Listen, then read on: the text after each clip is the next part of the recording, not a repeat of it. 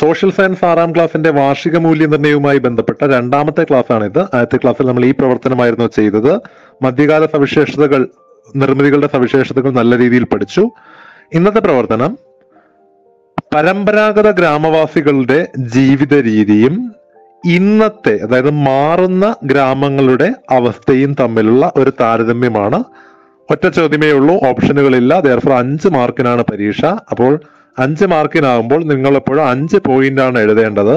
എന്നിരുന്നാലും 6 മുതൽ 7 വരെ എഴുതുക എന്നുള്ളത് ഒരു കുട്ടിയുടെ രീതിയായി മാറണം. ഓക്കെ, നമുക്ക് ചോദ്യങ്ങളുടെ ഉത്തരങ്ങൾ നോക്കാം. പരമ്പരാഗതമായ ഗ്രാമസമൂഹത്തിന്റെ പ്രത്യേകതകൾ. ഈ ഒരു കോളം പഠിച്ചാൽ മതിയാകും. നിങ്ങൾ ഈ ഒരു കോളം നല്ല രീതിയിൽ പഠിക്കുക. അതിന്റെ ഓപ്പോസിറ്റ് നിങ്ങൾക്ക് എന്ത് ചെയ്യാൻ പറ്റും? ഇന്നത്തെ ഗ്രാമസമൂഹത്തിന്റെ പ്രത്യേകതകൾ നിങ്ങൾക്ക് എഴുതാൻ കഴിയും. ഓക്കെ, നമ്മുടെ ചോദ്യത്തിൽ തന്നെ പറയുന്നുണ്ട്, ലളിത ജീവിതം നയിക്കുന്നവരാണ് പരമ്പരാഗത ഗ്രാമവാസികൾ.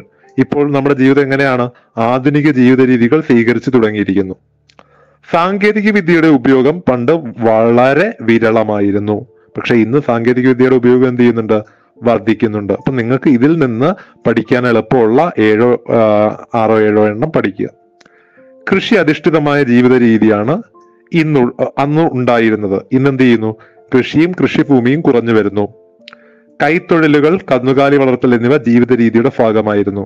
പകരം കച്ചവടം, വ്യാപാരം, മറ്റു തൊഴിലുകൾ, പ്രത്യേകിച്ചും ഫാക്ടറി തൊഴിലുകൾ, അങ്ങനെയുള്ള കാര്യങ്ങൾ അന്വേഷിച്ചുള്ള ജീവിത രീതിയായി മാറുന്നു. പഴയകാല നിർമ്മിതികൾ അല്ലെങ്കിൽ വീട് നിർമ്മാണത്തിന് ഓല, ഓട് അങ്ങനെ ചുറ്റുപാട് നിന്ന് നമുക്ക് ലഭിക്കുന്ന വസ്തുക്കളായിരുന്നു ഉപയോഗിച്ചിരുന്നത്. എന്നാൽ ഇന്ന് കോൺക്രീറ്റ് വീടുകളാണ് വ്യാപിക്കുന്നത്. പരമ്പരാഗത ഗ്രാമം മലിനീകരണത്തോത് വളരെയധികം കുറവാണ്. പക്ഷെ ഇന്ന് ഒരു ചെറിയ ഗ്രാമത്തിൽ പോലും എന്ത് ചെയ്യുന്നുണ്ട്? വായു, ജലം, മണ്ണ് തുടങ്ങിയവ മലിനീകരിക്കപ്പെടുന്നുണ്ട്. ആ മലിനീകരണ തോത് വർദ്ധിക്കുന്നുണ്ട്. വിദ്യാഭ്യാസം, ആരോഗ്യ പരിപാലനം എന്നിവയ്ക്കുള്ള സൗകര്യങ്ങൾ പണ്ട് കുറവായിരുന്നു. ഇപ്പോൾ അത് എന്ത് ചെയ്യുന്നുണ്ട്? വർദ്ധിച്ചു വരുന്നുണ്ട്. അതുമാത്രമല്ല, ശാസ്ത്രീയമായ അടിത്തറയുള്ളതായിട്ടുള്ള ആരോഗ്യ പരിപാലന വിദ്യാഭ്യാസ രീതികളാണ് ഇന്ന് വർദ്ധിച്ചു വരുന്നത്. അയൽപ്പക്ക സാമൂഹിക ബന്ധങ്ങൾ പണ്ട് ശക്തമായിരുന്നു. ഇന്ന് എന്ത് ചെയ്യുന്നുണ്ട്? അയൽപ്പക്ക സാമൂഹിക ബന്ധങ്ങൾ ചുരുങ്ങുന്നു. ആ ഒരു കാര്യം കൂടി ആലോചിച്ചേക്കുക. ഇപ്പൊ ഇംഗ്ലീഷ് മീഡിയത്തിന് വേണ്ടിയുള്ള നോട്ടുകളാണിത്. ലീവ് എ സിമ്പിൾ ലൈഫ്, ഇവിടെ ആണെങ്കിൽ modern life style. Followed an agricultural life style, agriculture and agricultural lands are decreasing. Handicraft and cattle rearing. Handicraft, കൈത്തൊഴിലുകൾ, cattle rearing, കന്നുകാലി വളർത്തൽ. Occupations like business, commerce, factory work തുടങ്ങിയവ. Less pollution, ഇവിടെ pollution is increasing. Traditional building materials ആയിട്ട് പറയുന്നത് ഇതൊക്കെയാണ്. പകരം concrete houses ആണ് ഇന്ന് ഉള്ളത്. Less facilities for education and health care. വിദ്യാഭ്യാസത്തിനും ആരോഗ്യത്തിനുമുള്ള സംവിധാനങ്ങൾ കുറവായിരുന്നു. ഇന്ന് അത് ഇൻക്രീസ് ആകുന്നുണ്ട്. നെയ്ബർഹുഡ് റിലേഷൻസ്, നെയ്ബർഹുഡ് അയൽപ്പക്ക ബന്ധങ്ങള് ശക്തമായിരുന്നു. Social ties are getting week. ഇന്ന് എന്ത് ചെയ്യുകയാണത്? കുറഞ്ഞു വരികയാണ്. Technological development was law, the use of technologies increasing. ഇവിടെ റെയർ എന്നുള്ള വാക്ക് ഉപയോഗിച്ചാലും മതി. റെയർ വിരളമായിരുന്നു, ചുരുക്കമായിരുന്നു എന്നുള്ള രീതിയിൽ പഠിക്കാൻ കഴിയും. അപ്പോൾ ആലോചിക്കുക, നമ്മൾ ഈ ടോപ്പിക്കിൽ നിന്ന് എന്താണ് പഠിച്ചത്? ഗ്രാമവും പരമ്പരാഗത ഗ്രാമവും മാറുന്ന ഗ്രാമവും തമ്മിലുള്ള വ്യത്യാസങ്ങളാണ്. ഇതേ ഒരു ചോദ്യം പരീക്ഷയ്ക്ക് എങ്ങനെയും ചോദിക്കാം. ഗ്രാമവും നഗരവും തമ്മിലുള്ള വ്യത്യാസവും ചോദിക്കാം. അങ്ങനെയാണെങ്കിൽ നിങ്ങൾക്ക് ആദ്യത്തെ കോളത്തിനെ വെച്ച് ഉത്തരം മാറ്റി എഴുതാൻ സാധിക്കും. ഓക്കെ, അടുത്തത് പ്രവർത്തനം 3, മൂന്നാമത്തെ ആക്ടിവിറ്റിയാണ്. പാഠം മിഡീവൽ കേരളയാണ്. Medieval Kerala 9ാമത്തെ chapter. വൈജ്ഞാനിക രംഗത്തും ഭാഷയിലും വർദ്ധിച്ച പുരോഗതിയുണ്ടായ കാലഘട്ടമായിരുന്നു മധ്യകാല Keralam. During the medieval period Kerala's knowledge and language was flourished. ജ്യോതിശാസ്ത്രം, ആയുർവേദം തുടങ്ങിയ മേഖലകളിൽ ലോകം ശ്രദ്ധിക്കുന്ന സംഭാവനകൾ ഉണ്ടായി. ഇപ്പൊ ഏതൊക്കെ ഫീൽഡുകളിലാണ് മാറ്റം ഉണ്ടായത്? ആയുർവേദമുണ്ട്, ജ്യോതിശാസ്ത്രമുണ്ട്, അതോടൊപ്പം മാക്സും നമുക്ക് പറയാവുന്നതാണ്. പുസ്തകത്തിൽ മാക്സ് പറയുന്നുണ്ട്. സംഗ്രാമ മാധവനൊക്കെ മാക്സുമായിട്ട് ബന്ധപ്പെട്ടതാണ്. അപ്പോൾ മധ്യകാല കേരളത്തില് ഭാഷയിലും വൈജ്ഞാനിക രംഗത്ത്, നോളജ് ആൻഡ് ലാംഗ്വേജ്, വൈജ്ഞാനിക രംഗം നോളജ്. മിഡീവൽ കേരള നോളജ് എന്ന് പറയുന്ന ഒരു ഹെഡിങ് ഉണ്ട് നമ്മുടെ പുസ്തകത്തിൽ. ആ ഭാഗം നോക്കുക. അതിനോടൊപ്പം medieval Kerala language, art and literature ആ ഭാഗവും ഉണ്ട്. അതിനെ ബേസ് ചെയ്തുകൊണ്ടാണ് നമുക്ക് ആൻസർ എഴുതേണ്ടത്. അപ്പൊ ഇത് ചോദ്യം നോക്കുക. എ ബി രണ്ട് ചോദ്യങ്ങളാണ്. ഇത് 1 വേർഡ് ചോദ്യമാണ്. therefore ഇതിന് 1 മാർക്കും ഇതിന് 4 മാർക്കുമാണുള്ളത്. അപ്പോൾ ഇതുമായിട്ട് ബന്ധപ്പെട്ട് എത്ര പോയിന്റുകൾ എഴുതിയാൽ മതിയാവും? ഇതിനൊരു 3 3 6 പോയിന്റുകൾ എഴുതിയാൽ മതിയാകും. ഓക്കെ, അപ്പൊ ഇതിനെ വിശദീകരിച്ച് നമുക്ക് പഠിക്കാം, നല്ല രീതിയിൽ പഠിക്കാം. ആദ്യമേ ഈ ചോദ്യം, ചെറിയ ചോദ്യം ഒന്ന് നോക്കുക. മധ്യകാല കേരളത്തിലെ വിദ്യാകേന്ദ്രങ്ങൾ ഏത് പേരിലാണ് അറിയപ്പെട്ടിരുന്നത്?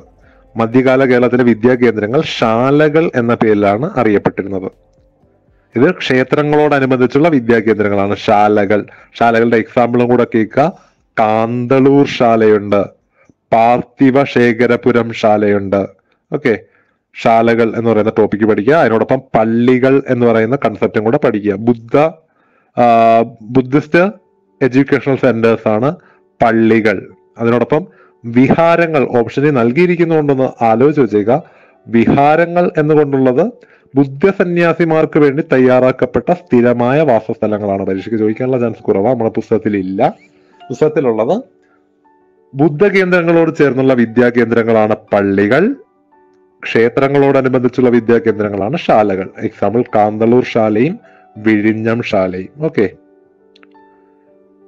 ഇംഗ്ലീഷ് മീഡിയത്തിനും ഇതേ സെന്റൻസുകൾ എഴുതിയെടുത്ത് പഠിക്കുകയോ സ്ക്രീൻഷോട്ട് എടുക്കുകയോ ചെയ്യുക. During the medieval period in Kerala, the education centers were attached to temples. They were known as Shala. Example, Kandalur Shala, Vidinyam Shala. Education centers attached to Buddhist centers were known as Palli. One word na ചോദിക്കാൻ കൊള്ളാവുന്ന ചോദ്യമാണ്. Medieval Kerala, development of knowledge. ഭാഷയിൽ എന്തെല്ലാം മാറ്റങ്ങൾ ഉണ്ടായി? ഒരു common introduction പോലെ ഈ 2 വരികൾ എഴുതാം. During the medieval period, Kerala had witnessed a progress in the field of knowledge, astronomy and mathematics.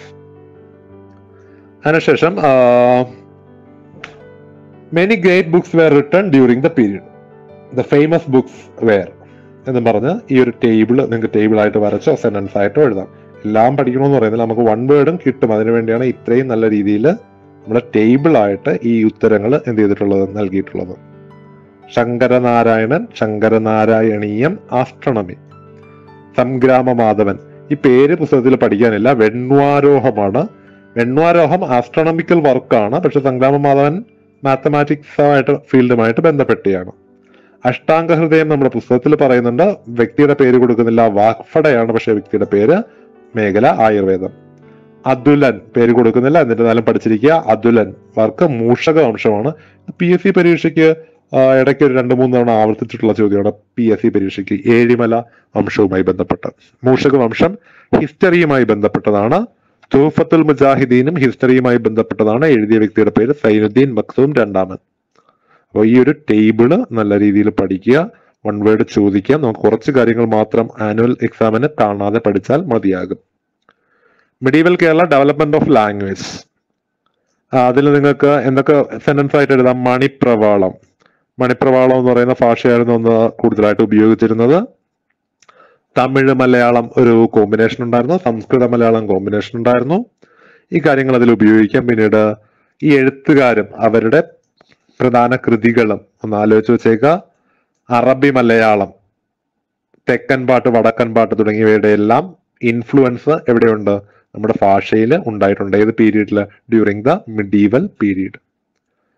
ചെറുശ്ശേരിയുടെ പുസ്തകത്തിന്റെ പേരാണ് കൃഷ്ണഗാഥ. എഴുത്തച്ഛൻ അധ്യാത്മരാമായണം കിളിപ്പാട്ട്, മഹാഭാരതം കിളിപ്പാട്ട്.